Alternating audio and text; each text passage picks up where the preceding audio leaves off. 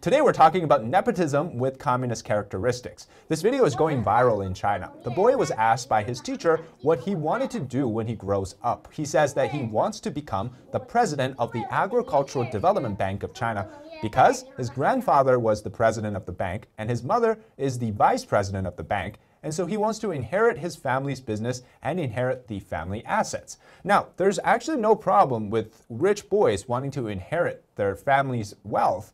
But nepotism in China is just underneath a layer of communism.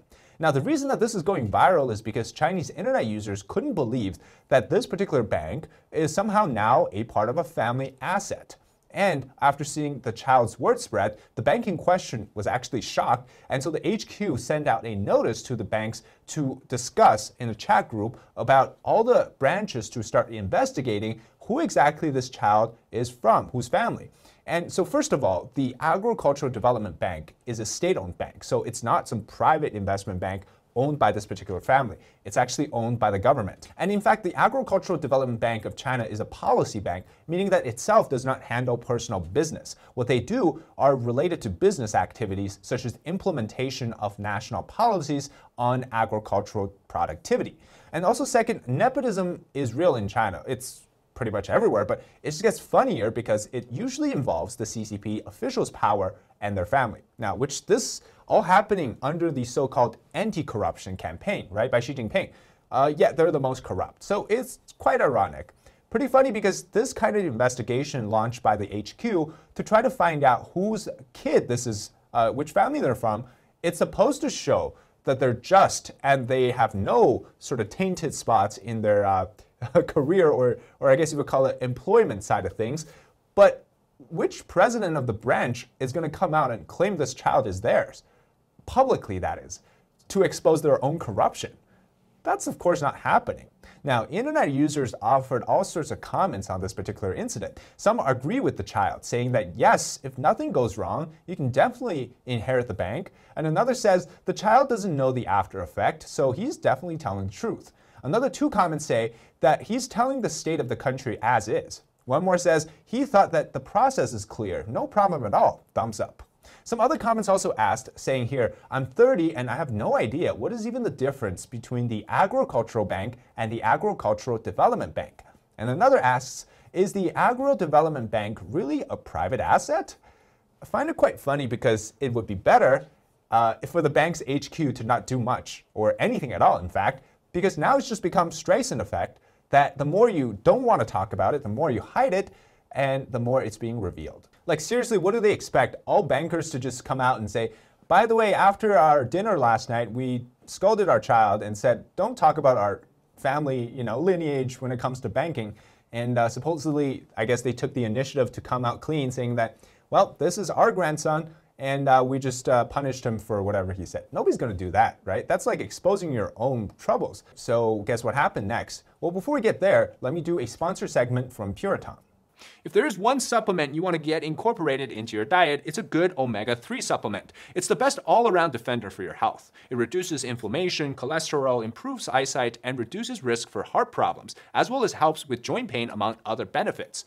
Today, I want to introduce you to Puritan's green vegetables. Puritan gets their ingredients straight from the high mountains of South Korea, and the omega oils are extracted from purslane and perilla seeds. It's 100% vegan. Now, personally, I've been using Omega for about 9 years, close to 10 years now. I've recently switched to Puritan for about a few weeks now. Here's why. We mostly get our Omegas from fish, right? But that's not the best case for everyone, especially there's the aftertaste. It might not be suitable for vegetarians or vegan. So the most important part, right, we often forget is the actual concentration for Omegas. Puritan soft gels have a much higher content for Omega-3, 6, 7, and 9 than many of the brands out there. And some say that they notice there's less hair loss, more energy, lower cholesterol levels, and overall improved health. I think the best part for me is the lack of inflammation or the reduction of inflammation. Other brands also, they use this high heat method to extract the oil, which in turn creates a lot of harmful byproducts. Puritan's green vegetable is done using a patented method of supercritical carbon dioxide low temperature extraction, so it preserves the natural properties and maintains high purities. First of its kind. So get it for yourself or as a gift to your loved ones ahead of the holiday season. Use my code DZ2023 and you can receive free shipping globally. Check out my link in the description and comment today. As expected, after their so-called rigorous investigation, they claimed that after what they have gone through with talking to people, what this child said is false, and nobody came out to claim the child. Now, whether you believe the bank or the child, let me just say this. They always say that a child, what they say is what they think, and yet adults lie. So internet users also expressed their frustration on this particular sort of phenomenon, nepotism, corruption, etc., considering the state of the Chinese economy. Now, people are losing their jobs, right? Even public employees, which traditionally were seen as sort of the solid career to get into once you're in working for the government, you're set. They're now getting wage cuts too. So when most of China is struggling economically, you see a video like this, that's bound to raise a lot of concerns about the state of the country. Now, the lack of jobs is actually a sad meme in China. The guys who lost their jobs do food delivery and take breaks by watching girls who lost their jobs and became streamers, who then takes breaks by ordering food delivery from the guys who lost their jobs. And then there's also the third type, right, which is ones that don't really care what happens with them in their future. They become security guards, which get to watch streams and order deliveries at the same time. So people are calling this the perfect economic loop for young grads and people without jobs in China. This video here demonstrates part of that life. This is a delivery driver on the evening of April 2nd in Shanghai. He's hitting his head repeatedly with his helmet because he was involved in an accident hitting the elderly man. Now, because of the delivery delays, which would penalize him, he's reacting quite extremely to the situation, shouting things like, "Do you want me to die?" or "I will be late," and start to cry. Now, there's another video here shows another delivery man who is circled by the police. You see his reaction here is just on the ground. He's shouting, he's crying, and he's losing his hope. So this type of what Chinese officials refer to as the low-end population, people who have to kind of live paycheck to paycheck, living month to month, working jobs like this, they're struggling to make the ends meet, yet you see the other side of China through these videos about nepotism and so on. So two extremes, right?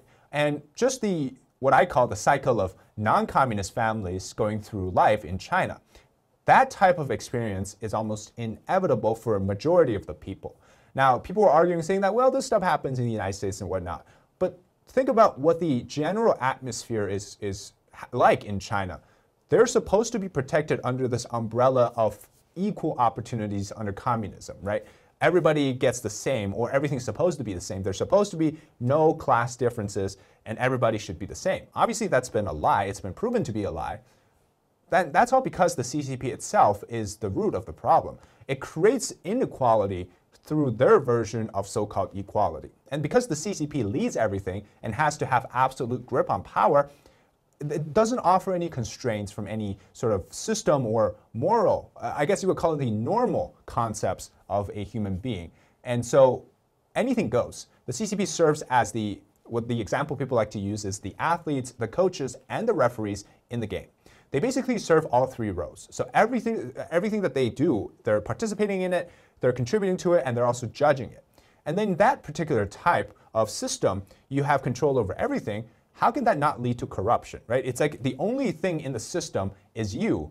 You can do whatever you want, and when you get to do whatever you want, it tends to be corruption, as I guess you'd say reality goes. And so, of course, it's the best breeding ground for corruption. And when one corrupt person falls, and we've seen many fall in China over the years under the so-called banner of anti-corruption, you have tens of thousands more who are immediately ready to take their spots in the system. So this inevitably creates the end in which China is now under a situation that there's a huge amount of inequality, class differences, something that they tried to stamp out as sort of the original ways for communism goes. And obviously that's failed. And that's how reality really sets in for many people in China. Now, it's also very relevant because China recently was revealed that their personal income tax revenue fell about 16% in the first 2 months of the year. Now, there's many speculations and reasons that could potentially trigger this, and it's been sparking a lot of debates online. People are speculating that it could be the lack of jobs, it could be wage cuts, the poor performing economy, especially in the public and state sector.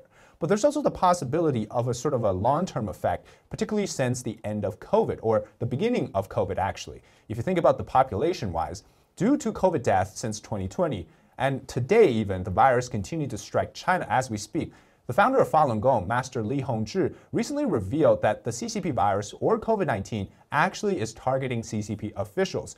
And these include celebrities, STEM researchers, and anybody else who do the bidding on behalf of the Chinese Communist Party. So China overall is shrinking in both its manpower, and of course there's also the aging aspect as well. And so any little sign that you see that contribute to revealing that, well, that's really important for us because now it's losing its economic edge, it's losing its attractiveness, and we're seeing more and more of the social resentment boiling over. Now, because the economy has barely grown in the past 2-3 years, the immediately causes, like we just mentioned, with the decline in property construction, state control in terms of the sales of properties. There's zero COVID policies that basically tank the private sector investment. Now, long-term speaking, we talk about the political problems, unwillingness to implement market reforms under Xi Jinping, and the fear of political changes that could come with these market policies. Now, the reason why we're talking about all this is because it's relevant to our topic today. It provides the important context of why things like this are popping up in China today. Now, back in like 10 years, 20 years ago, nepotism, it was still a thing, but it wasn't such a big issue when it relates to the current struggles in China. There's actually some famous examples back then too. I'll tell you some. The most famous case of a what you would call is wealth or power flaunting happened near Beijing in 2010. It was a man who was driving a sedan. He killed a female college student, and so after he gets out of the car, instead of showing remorse, he shouts instead, "My dad is Li Gang." Now, it became an internet meme for the worst reason possible because before that, nobody knew who Li Gang was. But then after, people found out that his dad was actually a deputy police chief at a police bureau in the province. And so the incident was made into even a parody song saying you can drive however fast you want as long as your dad is Li Gang.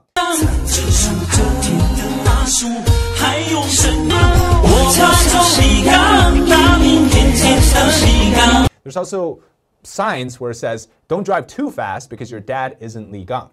And so this "my dad is Li blah blah blah blah" became sort of a meme every time you think that you have some edge over other people in China because you have a political backing. A year later though, the "my dad is Li Gang" got one-upped by another dude whose is also, his last name is Li, but this time it was "my dad is Li Shuangjiang." And so it was also a car-related incident. The guy was 15 at the time. He drove an unregistered BMW, and he and his friend beat up a couple in the car in front. He even had an assault rifle in his trunk. Now, of course, he didn't use it, but the police later claimed that the gun was a toy gun.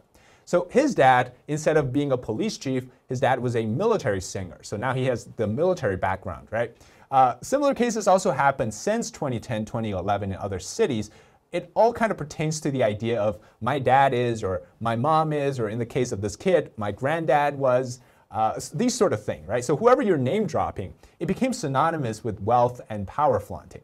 More recently, there was also the case of the blood tank sister, a girl who got into a car accident in the western Tibetan region. Now, she was able to use her family connections to mobilize public servants, government employees, to come donate blood to her to keep her alive. And then she also received an airlift to a hospital in another province, which would be impossible for any regular person in China to do unless they have power. Now, these are just examples that made the headlines. Now, talking about the child's words, right? My granddad is a bank president. Of course, banks are not as powerful as the military or the police, but banks are still really important. And in fact, that's where most of the revenue, the money comes from, right? They're not supposed to be this private business, but is exposing it once again that through time and time, this generational accumulation of power, it becomes a family inheritance. And so through the mouth of a child, that corruption really runs quite deep in China, and it's in multiple sectors. Also, another note on this probably happened in sort of a local area where you have so-called the four families, right? The big four. And it's kind of like in Brahman, the top sort of part of the class don't really deal with the bottom part of the social class, and this really is the definition of that. And so of the four families, they control the local law system, the medical system, banking system, etc. And so that's really where you see the most amount of nepotism, even down to the sort of grassroots local level. Now, it was very obvious that denial was the only answer possible from the bank. And when it comes to the adults in question who work at the bank, it's also a different story.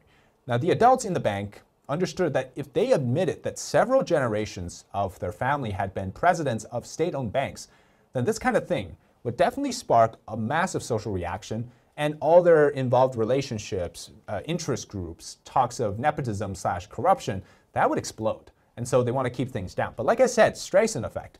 As this story becomes viral, a reporter actually conducted interviews with some of the people who are knowledgeable about the situation, particularly staff at the bank, and they gave this response, saying here, not all family members of the said family are presidents. Yeah, what a great non-answer, but also it tells us a lot of stuff. So the response is as follows, right? It says, relevant staff said that the child was indeed the child of a president of a certain branch, but it's not like the video says where everyone in the family is a bank president. His grandfather is an ordinary employee of the branch and has been retired for nearly 20 years, and his mother is an ordinary department cadre level staff. And we're currently working intensively to verify the situation.